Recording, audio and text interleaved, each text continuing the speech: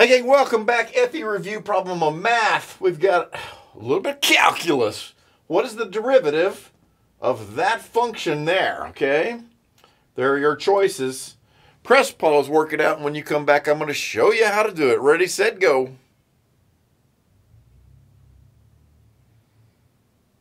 All right, are you back? Do you remember how to do calculus? How about power rule? Do you remember this guy? Okay, because what we have here, really what we have here is 3x squared plus 4x plus 6, right, to the 1/2. Always get rid of the radical and turn it back into a power, a fraction, an exponent, okay? Now when you take the derivative of this, right, this is fx. So when you take the derivative of this, fx prime, if you remember how to do this for a power rule, you just call this x, right? And you take the derivative of x, and then you multiply it by the derivative of what's inside the parentheses, okay?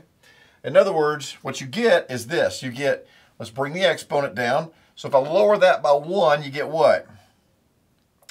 Negative 1/2.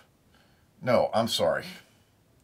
You don't lower that by 1, you multiply it by 1. The lower by 1 is the exponent. 1/2 3x squared plus 4x plus 6 to that lowered by 1, which is a negative 1/2. And then times the derivative of what's inside the parentheses. So 3x plus 4x plus 6. Okay, and so you know what this is here.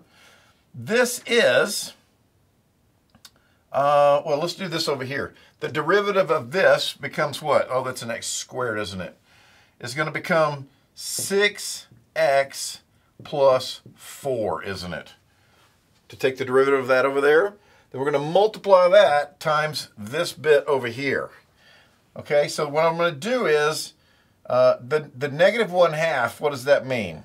Okay, that means I have this, a 2 times square root of 3x squared plus 4x plus 6, okay? The 1/2 means it's a square root, the negative means put it in the denominator, okay? And then on the top, I'm going to have 6x plus 4. Now the only thing left to do here that I can do is divide everything by 2. So you go away, you turn into a 3, you turn into a 2. So my final answer is 3x plus 2 divided by root 3x squared plus 4x plus 6. Is that an answer over there? Please be an answer over there. Answer D. There you go. All right. Does that make sense? Power rule. All right, let's do another one.